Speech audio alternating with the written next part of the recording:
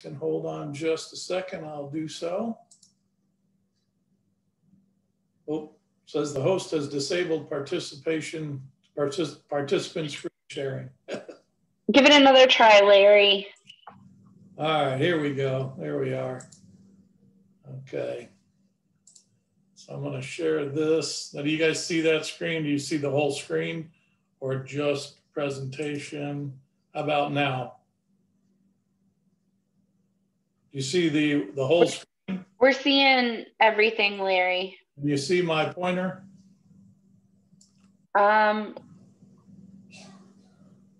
We're seeing the PowerPoint. Yeah, here we go. Hold on just a second here. We see the first slide, but then we can see the series of 5 slides on the left. Yeah. So that's your whole monitor. Yeah, so hold on just a second here. I forget how to do this part of it. It becomes an issue. So let me try, hold on just a second. Let me stop sharing for a moment. Let me do something else here. So I'm going to go do this. And I'm going to come back here.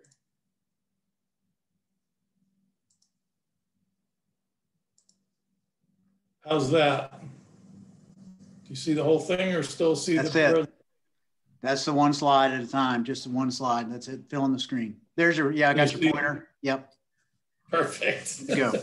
I have to use that a lot because I try to point at stuff and explain it, and it makes it a lot easier for me. So great. Again, thanks for having me. And just basically, we're going to talk about innovation and thinking outside the box to mitigate some conflicts on large projects or we've been working a lot, obviously, George mentioned, on bases, over 111 of them in the US. I just put our capability statement together and was quite astounded by that number. So, and so we'll go and just kind of go through this and feel free that at the end, if you want to ask as many questions as you'd like. And I've invited our area manager on this call as well, just in case there's some localized questions that he'll be able to answer. So having said that, talk a little bit about Badger and the units that we have. This is a triaxle unit, just in case nobody has seen any of these vehicles. It's got dual 900-gallon water tanks, about 2,500 gallons or 12 yards of material and debris tank, depending on how much water is introduced into the excavation. And anywhere from 5,500 to 6,200 CFM. We also have variable water pressure up to 2,200 PSI. Above that, you can pretty much be assured you're going to be doing some damage to facilities. There are emergency stops on the truck. Really kind of our motto is if you see something, say something. Everybody around that truck, when that truck is operating, you have the ability to shut it down. And we've got customized nozzles that are made of neoprene rubber. So there's no damage to any of the facilities on both the dig tube and the wands. Truck consistency, and this is really, really important. Everything from our 900 series up to 1700 series trucks are identical. Good example of why that is we send drivers all over the country. Right after Hurricane Michael, we had 110 trucks in the Panhandle. We have over 1,400 trucks in our fleet of just Badger units. But a guy can fly here from Minnesota, get off the plane and get on this vehicle, and it runs exactly the way his does at home. So there's no transition issues there. And the ability to work up to 400 feet away from their vehicle and still get down as much as 80 feet in some locations. As I mentioned, the non-destructive portion of it, we do an awful lot of testing, tolerance testing, and we get material from different vendors and different companies and just test these to make sure there's no damages to them. We document this information, and it is there for all of the operators to have the ability to see all that as well. We also have, we've really just introduced recently line jetting and CCTV work. We're doing a lot of this on the bases. And we've also partnered up with a pipelining company that works with us. If we go out there, we jet the line, we do the CCTV, we find damage to it. Rather than to replace that line, we bring in our partner and they can actually line it. And some of the material they're using has got a 75-year lifespan on it. So that's pretty big for us right now. We also have a flusher truck. We have a few flusher trucks. It's a 4,000-gallon truck, about 120 gallons a minute. It's teamed up with a hydrovac unit. This particular photo, I'm going to use my little pointer. This photo was on the I-4 project. Teamed these two units up together. We were cleaning about 800 feet of 72-inch pipe a day. Gives you the idea, some kind of idea how much we can do in a day as far as accuracy. We also have high rail units. We have a few of these around the country. I don't know exactly how many, but these are used obviously in the rail systems when you can't get down the right of way and tight right of ways and things of that nature to expose utilities. Specifically in my segment, telecommunications. There's a plethora of telecommunications across the entire nation that run the long line companies that run within rail units. And then these are type of excavations, a deep excavation. This particular one here, this was a casing that was stuck in the ground 100 or 60 some feet. And I take that back, it was 46 feet in the ground and they couldn't get it out. It was a casing for a transmission pole. So we went out there with a line or a Badger truck and a airlift, and we went down 63 feet to break the earth around the outside of it and the inside of it so they could pull it out. They were able to save that. So we can get down extremely deep with no problem. Trenching, we do some pretty accurate trenching, which you're going to see some of that as we move forward as well. And of course, potholing, putting your eyes on it, the non-destructive part of it before it's damaged. This is just an indication of a gas main that was repaired. It was approximately 59 minutes and 7 cubic yards of material. And you could see this photo here, the area that they had to work in. It was very clean, vertical walls and things of that nature. This photo here, you can see that's the footprint it needed. If you used yellow iron in that situation, you would have had that whole intersection shut down. So it can be very accurate as far as the dig areas. This is an indication of some of the deep excavation. This was in Orlando off of a 4-weight bridge. The bridge pier had to be cleared out after the cofferdam was set so they could get the bridge foundations poured. And these dig tubes are approximately 7 feet in length. They're aluminum and they couple together. And as you can see, if you get 4, 5, 6 of those together, they're kind of hard to control. So they used, in this case, and in most cases, use a crane to help hoist that down and control it a bit. We can sit right up on the bridge and work down alongside of the excavation. This particular cofferdam, we got it all cleaned out, and I believe this wall on this side gave way. And 2 weeks later, well, that was 2 weeks later, we had to go back out and clean it out again. So we had to do this one twice. This shows some of the remote capabilities. This vehicle can sit in one location. This was an extremely large footer. You can see here off the elephant tube, there's their dig tubes. Then there's the flex hose that went out to some stick pipe here. They could move all around this excavation without moving that vehicle at all. So they could basically do this whole job without moving. And these are just some advantages to the non-destructive portion of it. I won't read each one of these to you, but one I will focus on is the bottom one, which is loss of business revenue. And of course, the safety one, that's second to none.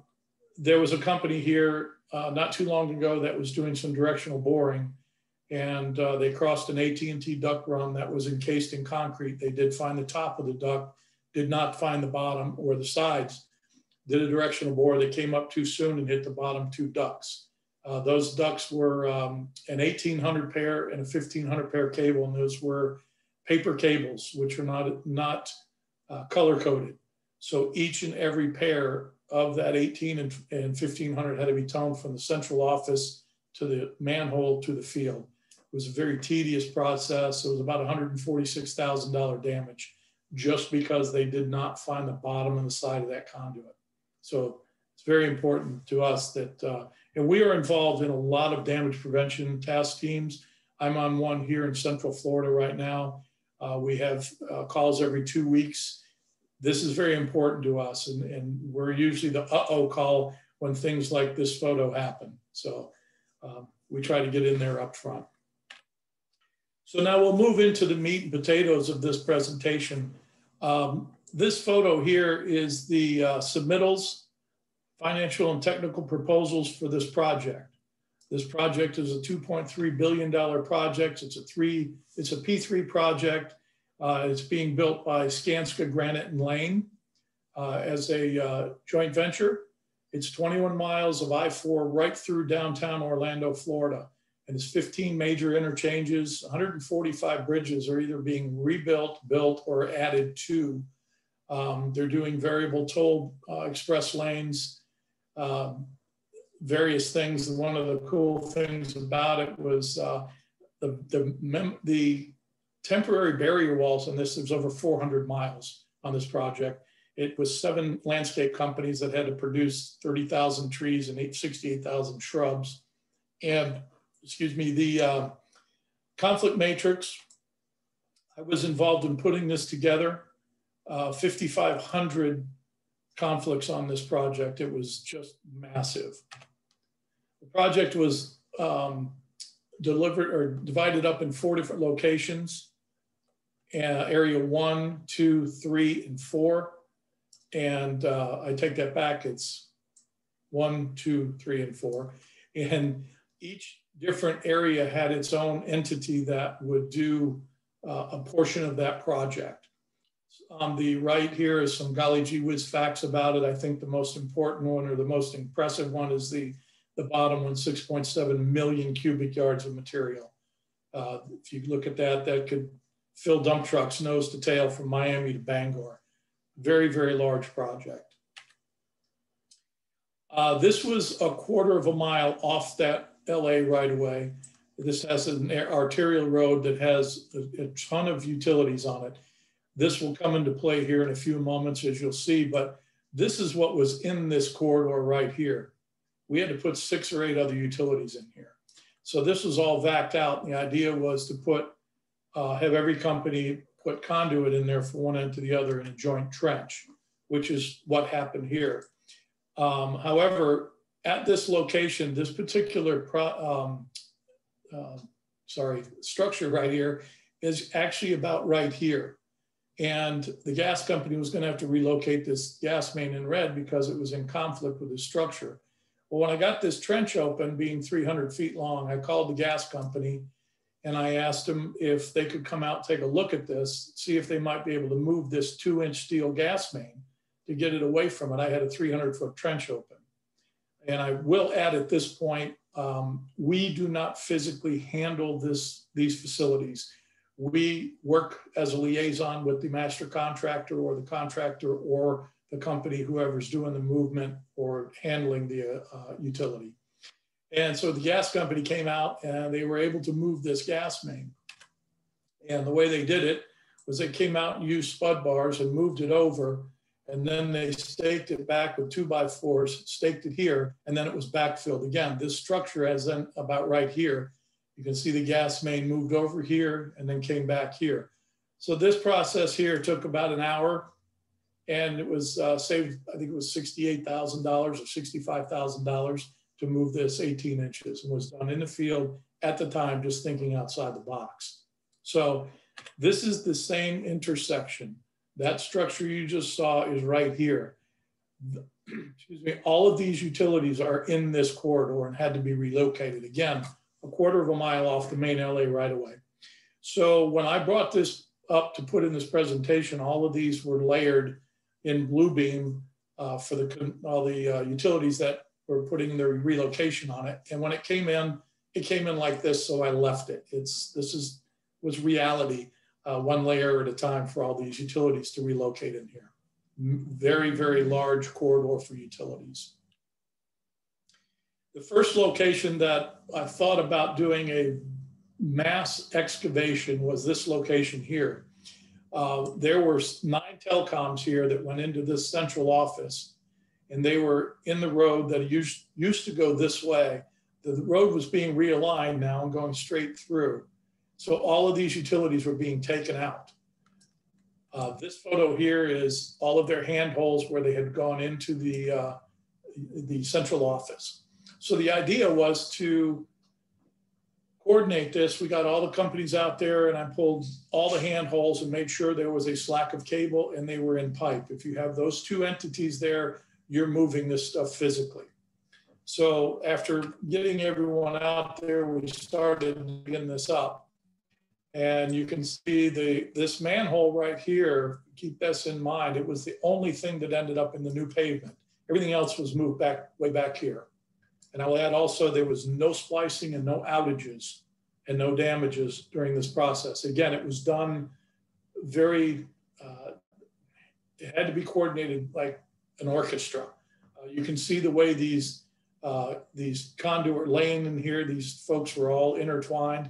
And if you can imagine 9 companies going back through here with a directional bore and relocating all this stuff, it would have been an impossible nightmare. Again, this is what was in one of the handholds. Excuse me, this was another coil and another one. And again, the manhole is the only thing that remained.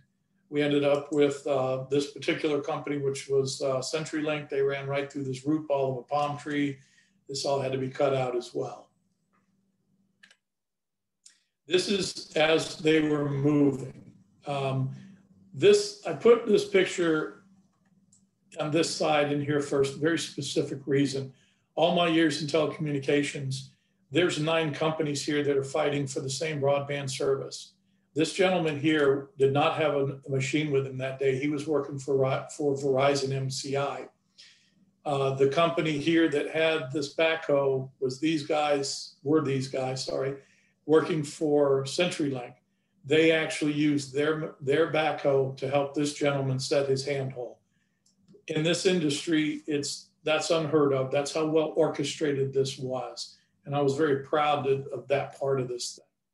So you can see now everybody's starting to line up way back here. Again, there's our manhole that stayed where it's at. AT&T Florida, and AT&T Corp all came out here and said we want a directional bore through here.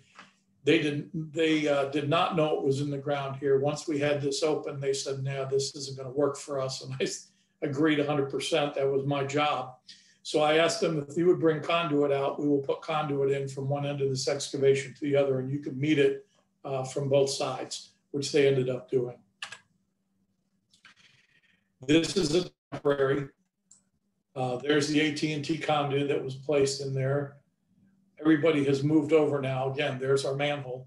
This is temporary because they had to put a bike path back. You can see the road starting to line up on the other side of the new transmission poles. A new bridge comes through here. This road goes underneath the bridge. It's a total reconstruction. Again, manhole is still here. This is the before and after. This is what we started with. This is what we ended up with here. There's the manhole, ended up in the pavement. You can see the new bridge. Everything's lined up. All these handholds lined up in the sidewalk. They were staggered specifically for a reason so the pipe could run between them, and that if these companies had to get back in there. What's really, really cool about this is the length of time was 43 days approximately. 9 companies, no splicing, no outages. Months before the road construction came through. Would have been approximately $3.7 million to relocate. This was all done with the help of the contractor and the hydrovac for about $120,000.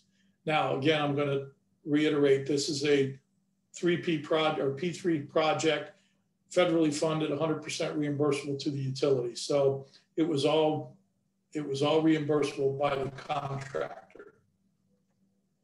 So we decided we're going to do this one more time at another location, how successful that was. Large bridge pier here, drilled shaft here, drilled shaft pier, another bridge pier here. This was an 8-story building. 6 companies went into this building, same as the other one, and went back out. Everything you see here in red was in trouble with this main bridge pier. Everything in gold is where they were moved to. Again, no splicing, no outages. And you'll see how we did that. Again, communication, coordination, cooperation, and commitment. This is what needs to take place on these.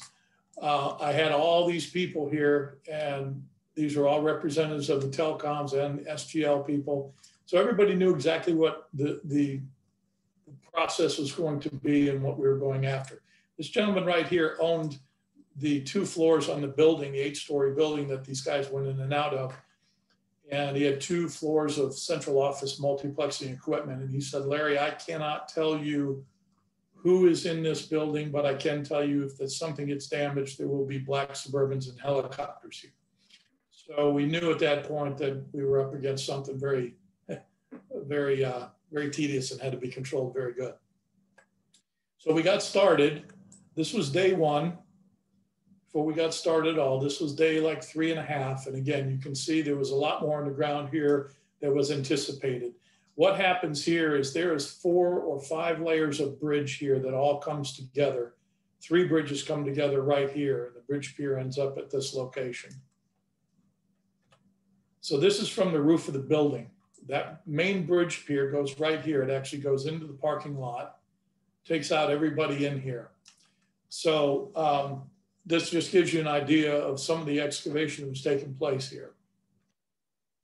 This is also from the roof. This is a 54-inch diameter oak tree right here that was cut down, and this is the root system that was involved. This is one of the dig tubes where they had left to go dispose the material out of our truck. So I went back to the roof and took this photo. This right here is Verizon MCI and AT&T Florida. So when you get down to the ground level, that's what we were dealing with.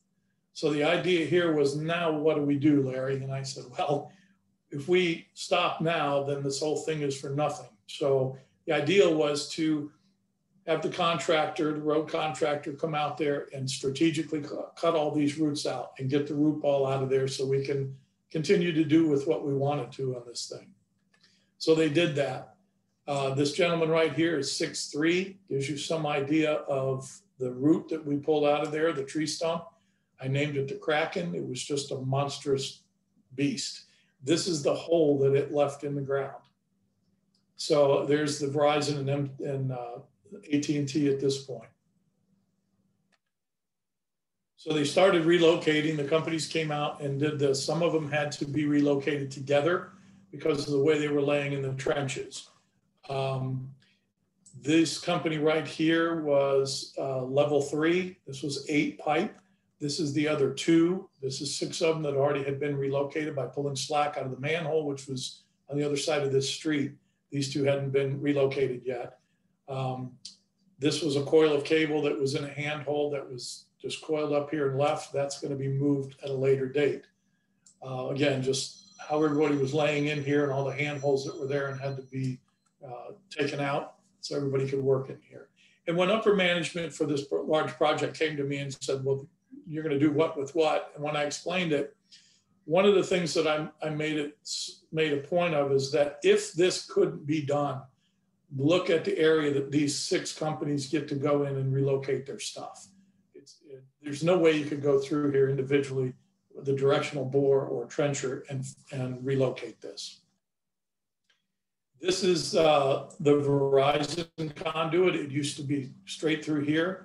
They cut the conduit off, removed it, and then pulled slack, and then moved it over and put split duct on it for here. This is a drilled shaft. This is level 3, and AT&T was here. They had to split this shaft. And then this is looking at it from this direction, looking back, this is exactly what had to happen here. They were moved from here to here. And I think that was about a 32-foot move laterally. That was the largest move that we were able to do. This company had 150 feet of slack in the conduit or in the handholds, and were able to make this work. So again, this is from the roof. The drilled shaft over here, you can see this is a Verizon MCI. This was level 3 that was all moved over here. If you remember, they ran right through here. This is where the large bridge pier is going. Everybody has been moved out of the way now. When this was done, we went out with the surveyor, and every 20 feet, we shot the location. We gave it a northing easting. We said who it was, what it was, and I gave this back to all the utilities and DGN, a KMZ, and also a PDF. So there was no question about where their facilities were moved to. And going to the west of here, which is this direction here, were two more companies that you'll see here. This trench was opened up. They had to be moved from here to this side over here. And you can see this right here where Verizon used to lay. You could see the indentation of the conduit. The way we did that, used a mini hoe, and then we would vac underneath it, get a Holt strap to conduit, pull it up, backfill underneath it, and just lay it on the ground. And then they would move it over from this side to this side and stake it back. You'll see in this next frame how that works. Basically, they just ring cut this conduit, pulled the slack out of the handholds, moved the conduit over, staked it back, and then put split duct from here to here to make up the difference, so they still had the continuity in their conduit. This particular project, this is the end of that, and where that machine is about where the drilled shaft was going, or the last bridge pier. So we had moved them over to this location from here. Again, approximately 90 days to do in the field, 6 companies, no outages. A year before the bridge construction, which ended up being probably closer to 2 years by the time everything was done, would have been approximately $3.1 million, was done again, around $150,000.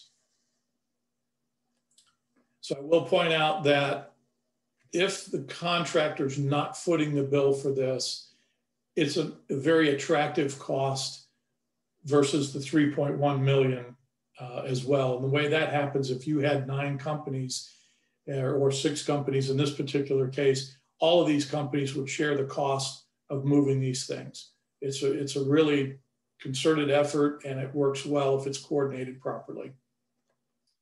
This is going to be my favorite challenge. There was 24 4-inch conduit AT&T Florida had here, and it was in trouble with dual 54-inch RCP that had 0 flexibility. They tried using an elliptical pipe, everything. They had to be lowered. So they said, what are we going to do? And I said, well, we'll go out there and we're going to lower it. And so the way that happened is the contract, we dug test holes on everything. The contractor took the overburden off to this point, because we knew where the conduit was. Then it was banded I think it was every 20 feet. Then we used a track hole to hold it up. And then we would vac down underneath it. You could see where we had to go from here to here in order to get the clearance we needed. And we had quite a bit of the exposed in order to get that slack. And again, the way that happens is we vac underneath it and it naturally splays out. You can kind of see that process here. We lowered it all the way, and it was the belly of it was right here. About where this gentleman's standing is where the 2 pipe cross. This is a manhole. So now the question was, Larry, what are you going to do now? We don't have enough clearance. We can't lower it anymore because we're up against the manhole. So my thought was, well, we could physically lower the manhole. Had I done that yet? No. Was I entertaining it? Absolutely. Thinking completely outside the box. This particular project, I got rid of the box altogether. So I got thinking about this, and back in the day when AT&T would jack and bore a steel casing across a major road like the I-4 project, or that road, they would stuff the steel casing with as many pipe as would go in this case, 24 4-inch conduit. So what I looked at was going out of this J manhole right here, went this direction, fed all of Universal Studios in Orlando. But I realized that when I got in the manhole, there was only 16 pipe to the field. So I went to AT&T and I said, if I were to go back and go 40 feet from the manhole wall, cut off the top 6 pipe, which were empty, and seal them, you're never going to use more than 16 of this 24 pipe ever to the field in the future. They looked at it, they agreed with me, and we were able to do that. So what was important about this and what makes it my favorite, again, right behind this motel, the Hyatt Place, is Universal Studios. I will also add, this was a $20 million bonus work element for the contractor. AT&T would have taken about 18 months to relocate this and about $1.5 million. This was done in less than 2 days for less than $15,000. The contractor, again, took the overburden off of it. But once all the vac work was done and the outside the box process came up, this is what we ended up with. The bonus work element was met. Everything went just beautifully. And again, just outside the box, coming up with something in the field based on what you're faced with. This particular project here, I was brought onto this one to mitigate conflicts. There were several conflicts. They had 117 transmission poles they had to place in 3 months, and they had conflicts. One of them was Summit Broadband, and it was 288 and a 96 fiber that ran right through here, through the excavation of this pole. And so we pulled slack out of the manholes, ring cut the pipe, stood the pipe up, tied it off, staked back the conduit. Then they brought the can in from the opposite side, set it in. We sunk the can down. Once the can was in the ground, they pulled the slack out, and then put 3 foot of split duct on the conduit to maintain the continuity between here around the side of the can. Worked beautifully. That took, I think it was around 3 hours. On that same day, right around the corner from that pole was right over here. This one was in conflict here. You can see the excavation for the casing. This went right through here. So this was Charter Communications. We vac back 20 feet to the handhole and behind us. And then they came out and pulled the conduit up and actually tied it off to our truck. They went in from the other side, again, put the can in, sunk it down, did that in I think an hour, hour and a half. So again, both of these were mitigated in the same afternoon. And these corner 45-inch, 110-foot concrete poles were placed that evening because they were able to get the cans in the ground. This is that same project, the very last pole, right? This location right here. The original SUE work showed an unidentified utility in here. But what I realized was CenturyLink came up from the south, and this is their last pedestal. They ran through here with a 25 pair cable and 2 drops. So I called my contacts with CenturyLink, asked them if they could come out. If I would trench back to this location, would they cut the new pedestal in here and just get rid of this in here? They did. You can see here, they're out here cutting this in right now. And this right here is going to be important in just a moment. So we looked into this location, and this was what was in here.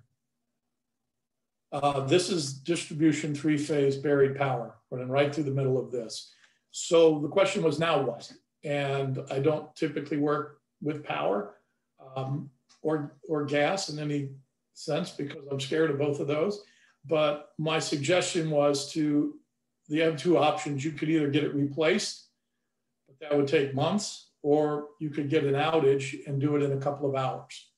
And so again, if you look back to this location, the reason this is important is that is the power doghouse. That's where these 3 cables went to. They're not but 20 feet away. So why it was deemed as an unknown utility, I'm not sure. This would have been very important information up front. So they were able to get the outage. I suggested putting the cable in ends, getting everything ready on both sides. Once the cut was done, then they came in and cut both sides of it and then put this between it, staked it back, and this pole was able to go in. That was the very last project, or very last pole on this project. And they were able to make their schedule. So it was very important to come out here and help them with these things to get things completely out of the way for them. This one, someone brought to my attention. This was back on the I-4 project. This was the pond at Ivanhoe exits. There were dual AT&T duct runs right through here that were actually in the pond. They said, now what? And I said, well, we can get all the information on this and see how deep it is and where it ends up. turns out it was completely outside of the ground when it ran through the pond, when they got the pond cut. So what I did was, and this would have been approximately $1.5 million to relocate and a 2-year impact on the schedule, which was, that's what we want to take out of the equation. So I drew this up and I said, if we were to come out here, use this as the proposed ground line, do not do this proposed ground line that leaves these conduit runs out of the ground.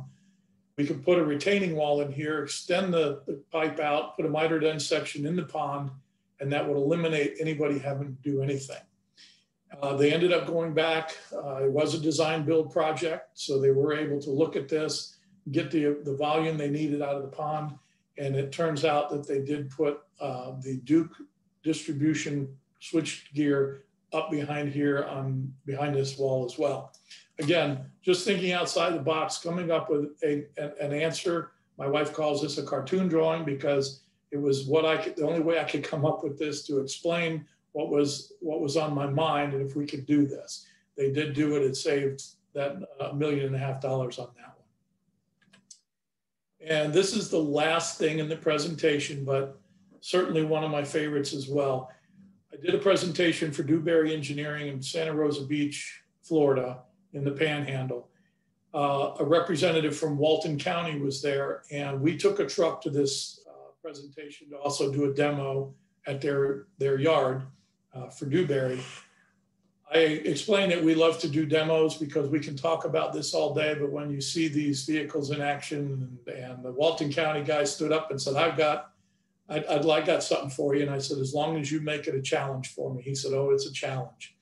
So there's a road that runs along the Gulf of Mexico. It's called 30A, right through Panama City Beach. It's a very affluent area. Tons of bicyclists, bike trails, bike paths. This particular location is always wet. It will not drain. They have 6 feet of right-of-way. There was no place to even put lateral drainage or linear drain, any type of drainage in. So I had learned something on a project years ago, and I said I would do this. I would use a 48-inch diameter, 10-foot long pipe, wrap it in material, an ADS pipe, and then we could sink it vertically in the ground, and then you fill it with stone and put a steel grate on it, and that would work as basically a vertical French drain. So they said, let's give it a try. And they had no other options. So the day we got out there, we had to remove 2,500 gallons of standing water off the location and the bike path, which you'll see in a moment. Incidentally, we can remove 2,500 gallons of water in about 40 seconds. It's very, very quick. This project would have cost them around $1,500. It was a demo. We did not cost them, but I charged them. But I put this in there to indicate the little effect or the little amount that the large effect got. So once we remove the water, and you can see here, this gentleman is standing on the bike path that looks like this most of the time. This is where the pipe is going to go. Here's the pipe. They brought it out. And I will point out again, this is the county's personnel. They provided the MOT, they provided the pipe and things of that nature. So the first thing we did was went in and located the power back here and the telephone here. We had clearance to put this 48-inch diameter pipe in. We dug down 5 feet and we put that in the ground. They used their machine to push it down. We would vac out on the inside. They push it down. If this goes a little bit at a time. It went very quickly. I was surprised there was no water in this excavation at all. Now I'm 200 yards from the Gulf of Mexico. So they got this down farther, and this took a little bit longer than normal because of the fact that this pipe, the more of it that you get in the ground, being that it is perforated or ribbed, it does have an accordion effect, but we were able to get it down to grade. And once that was done, these are the before and after. Here's your rock they put on top of the drainage. This is the bike path that was always full of water. It went from this to this. And again, it was being able to have this challenge. That's what I thrive on is the challenge of making something like this work. A lot of times, again, out of the box. We are going to use this in several other locations in Walton County. And we have also been commissioned just recently to do all of their line jetting and CCTV work, and also mapping of all their drainage throughout the entire county.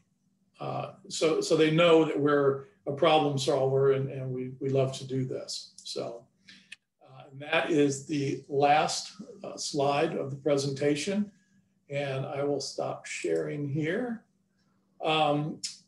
Let's see, I do want to see if, yes, Ron Heath is on. Ron is the area manager for Badger, and Ron is located about 20 miles north of you guys. And I just wanted to kind of introduce him. And if there's any questions on a local level, I get the question all the time, can you dig in our soil? I'm in Florida. We have sand. Yeah, it's real easy. So if there's questions specifically for a area geographically, I always like to have the area manager answer those questions if there are any. So I do see Ron's on there. Any questions, I'd be happy to answer them, or Ron. And Ron will be looking into also joining this post and being involved with you guys. He just sent me this morning several other bases that we've worked on in the Virginia Beach area. So. And yeah, just this is Ron Heath. I'm just going to jump in here real quick. My my internet connection on my hotspot's been popping in and out, so I lost a little bit on the front end of this. But even if your questions come later, project specific, we can look at it. And to Larry's point, in Virginia, as everybody knows, coast to the mountain, we run from anywhere from sand, clay, and bedrock. So we see a little bit of everything in Virginia. We get through what we can get through. We have our challenges at times. Obviously, we can't dig through rock, but we can get you down to the surface of the rock. But yeah, I'm like Larry. I like the ones with a little bit of a challenge. And we're in one right now trying to pull some sandy material about 660 feet away down in a wetland area where it blew out. So there's a wide range of services we can provide with these units. And to Larry's point, hit it dead on. We can talk about what these units can do all day long with our operators, but when you get them out on the job site and you put them into action, they speak volumes. That was great, Larry. There is a question somebody's got here. It's more of a curiosity on how do you deal with, things that happen on sites. Where does the slack come from to move the utility cables around the interferences without splices or outages? Slack of cable in a handhole, and we're talking specifically fiber cable, because nowadays, as we all know, when you get in the right of way of any project, you got a gas main, a water main, maybe some buried power, and 8 telecommunications companies, whether they be telecom or cable TV or some kind of communication. It may even be county or state facilities that are in there. So the idea is to use the slack. The slack is put in a handhole for either a future splice or there's a splice there. And what that slack is used for is to bring that splice case up out of the handhole and into a splicing trailer. So these are designed where you want to get the trailer as close as you can to the handhole. So typically you don't need 100 feet. If you're 100 feet, if you're more than 100 feet from the splicing trailer with a splice, that job has been designed very wrong. So we can use that slack in order to move that stuff around. It's pulled out of the handhole, it's figure-eighted, it's pulled into wherever you need to move it to, and then you put it back in. So if you've got slack and it's in pipe, those are two things that are letting you know you're moving it. Again, as much as 32 feet laterally on that one specific project. So copper cable, if you come across copper cable, you can splice slack into a copper cable. That's not a problem. We've done that. We've exposed it for that as well. The only issue you have with fiber is if you introduce a splice on fiber, you automatically introduce dB loss. So it's got to be calculated by the company to make sure that if there's a splice that's going to be introduced, that it doesn't hurt that, because we've done that as well.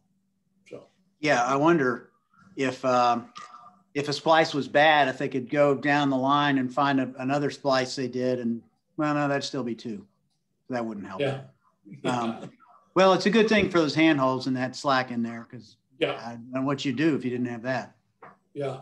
And again, my job is telecommunications and conflict mitigation. And we're doing a lot, as I said, around the country on these bases. And we just spent several months on Eglin Air Force Base. They had to redo 4.8 miles of a jet fuel line. And we had to locate all the utilities and make sure what was there. And my saying at every one of these that I do is, it is non-destructive. And I wouldn't want to be the guy that takes the fiber cable out, feeding the tower on an Air Force base.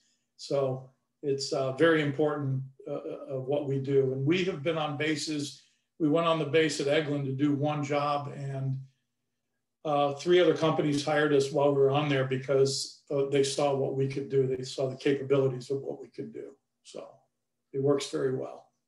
And again, it's just the technology of this, and that's what I'm bringing to the table, is the technology, the innovation, and thinking outside the box, because there are conflicts out there. So,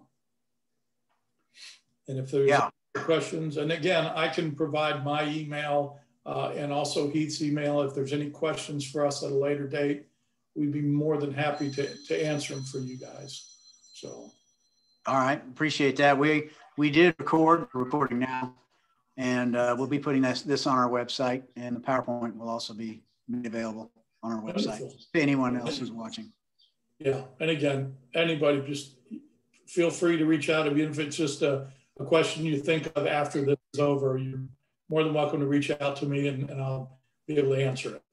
But if not, I'll get you to the person who can answer it. I assure you that. All right, Larry. Well, I'm looking and I don't see any more typed questions. We do have, take this out. Well, they were there for a minute.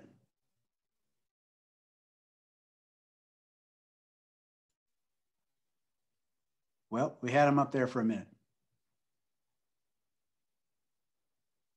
There they are. Yep, we're still working on a golf tournament after many postponements, but that will happen. The only question is when, and then we're thinking maybe a little sooner rather than later, but I don't want to divulge too much until we get it confirmed. And registration is coming up in June for the Joint Post Mid-Atlantic Small Business Conference.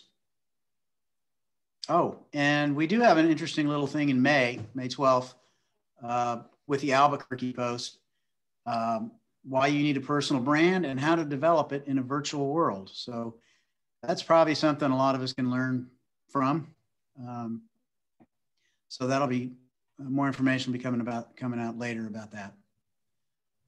Next meeting is April 22nd, topic pending. And I believe that catches us up with everything we want to talk about. Thank you to our sponsors, Cabrera Services, Lead Core Services. And remind everyone that I am your director and I would love to help you become a member if you're not yet. So I'll be reaching out to you, Larry, make sure that we get you guys connected and to join our post. And if you want to reach out to me, I'm going to type my information in the chat, my email address. But you can also find me on the post website. So I am always available. I am also your regional vice president for the Middle Atlantic region. So if you have any questions about any other posts in the region or getting involved both locally and nationally, please reach out to me. I am a resource for all of you, and I love being able to help. So Lee's email address is in the chat. Just click down center, you're just get routed where they need to go if you send it there. All right. Well, Larry, thanks again. It's always nice to have somebody with some more stories to tell. No problem. Thank you for having me. I always enjoy doing this presentation and sharing what we've done. So. All right. Well, thanks everyone else for watching, and we'll see you next month.